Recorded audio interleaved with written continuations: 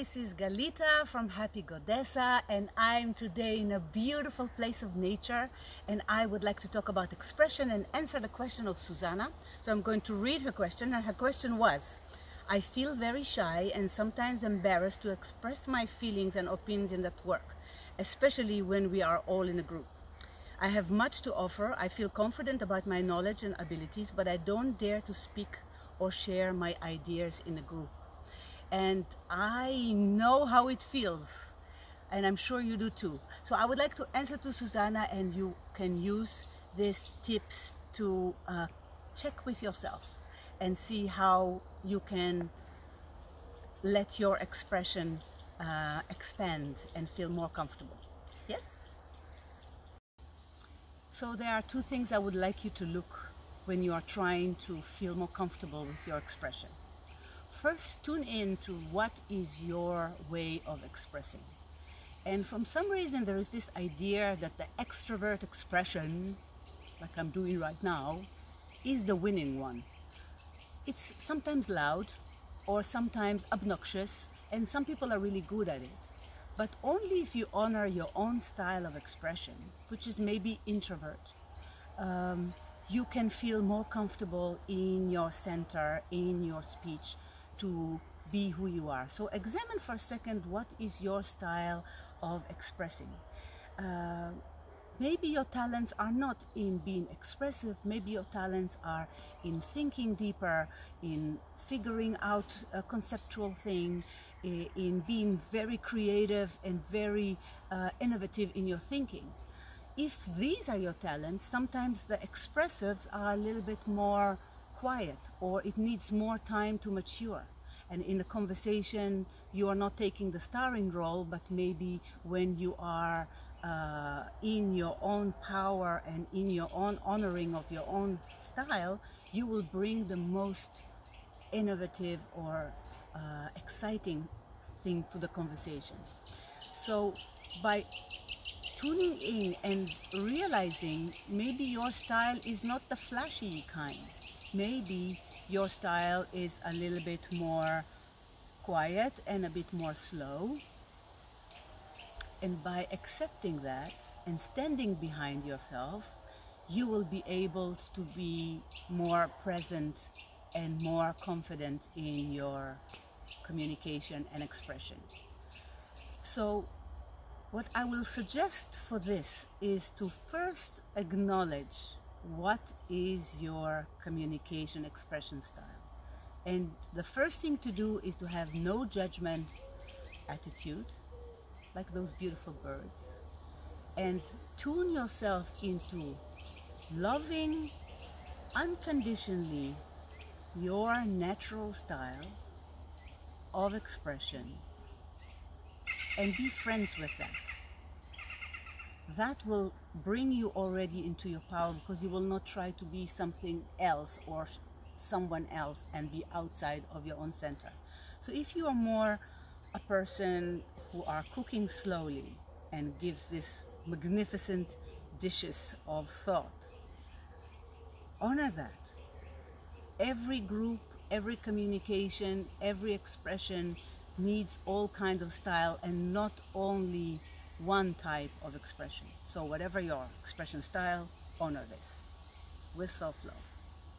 Second, I would like you to look if the shy or embarrassed to speak with people or with group comes from the environment, from kind of a wound.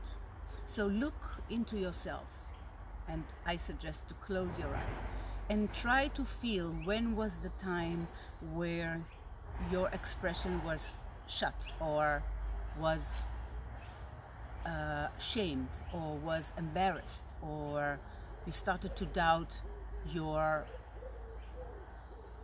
permission to express yourself.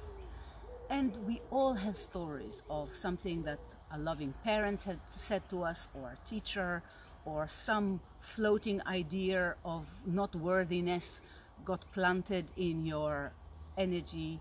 Somewhere from the environment, maybe you picked that idea that you're not allowed to speak, or that you are embarrassing yourself if you speak. And this is a little bit more of a wound type. And there are many ways to heal this. And if you feel at the moment that you would like to expand your expression, this wound is a gift, because you can transform that and expand yourself to be more confident in your expression. So here we want to look at a part of us that is maybe afraid of speaking. And let's think about it as a child. It's a part of us. We are looking at it with no judgment, the opposite. We are activating again the self-love, which means I accept you unconditionally. And play the role of the mother or the father to this child who is wounded about their own speaking or their own expression. And one of my favorite things to do with this work is to work with sub-personalities. That you go and meet the personality that is in this wound. So let's just close your eyes for a second and just imagine that part of you that is afraid of speaking in that group, in a very specific situation, is a child and he wants to say something to you. And just allow it to come and show itself. There are many techniques of healing this kind of trauma or wounds, but just by allowing it to come and speak to you, and in meditation or in writing or in play, you can have a whole conversation. You are already empowering it to heal. And I will suggest next time when you are in a group and you want to speak and you're afraid of it, invite this part, the shadow part, to join you, to say, come, you stand next to me and I will be speaking. You don't have to do anything. I'll do it for us. It's a very interesting way to live, because you will start to work with different aspects of yourself, and with that you become a bigger person and a more whole person. So let's breathe and accept with no judgment that we all, really all of us, have wounded part that needs to be acknowledged. So if you feel that shame or embarrassment, go like, oh, somebody needs to talk to me, and invite it in and say hi and say that you're going to take care of it and it's all okay. And the power of you expressing love, it's the biggest healing power there is. So we looked at those two sides. Now there are a few tips I would like to summarize. First, looking at what is. Is it my style? Am I asking myself to be expressive like Mrs. Johnson, who is all over the place, but I'm not like that? We don't do that. We honor our way. You are honoring your nature. This is one. No judgment and activating self-love. Second, what from our environment made us shrink or think that we are not allowed to speak or allowed to express? And take that part and invite us to come to us to a conversation and love and marination. And when you work with sub-personalities, it's magnificent, because they will sometimes transform into their next stage of evolution, and it will be one of the parts that will help you become even better in this thing you are not good at. Very exciting work. I love that shadow work. The third thing I would like you to do, based on those two things, is to start to visualize yourself in this group of your colleagues, and imagine that you speak clearly and you get a positive response, and there is a great flow and harmony between how you speak and how they respond, and just visualize that.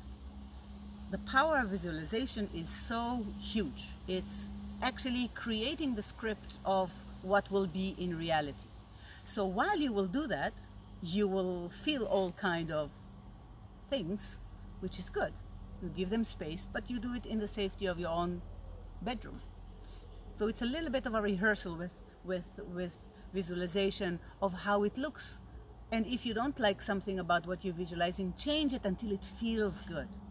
Feels good. No judgment, self-love, and make it feel good. feel good.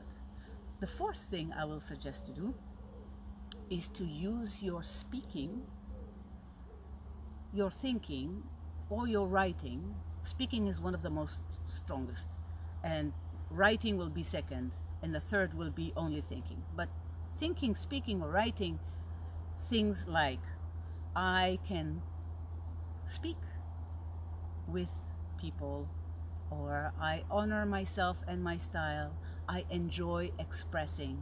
Start to play with the possibilities of where you want to be. Play with words, play with sentences. Start to say those mantras in the mornings while you brush your teeth. You go like, I enjoy talking to people. It's literally reprogramming yourself with words or with writing. If you will do speaking and writing of the same sentence, or thought of the same sentence, your reality will change. We know that. We create our own reality. So, I hope that helps.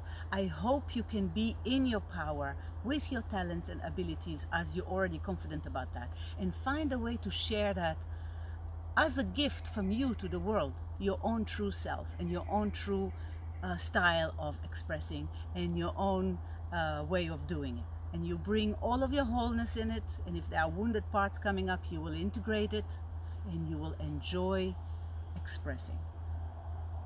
Thank you so much. I hope you enjoyed it as much as I did, and let me know how it goes.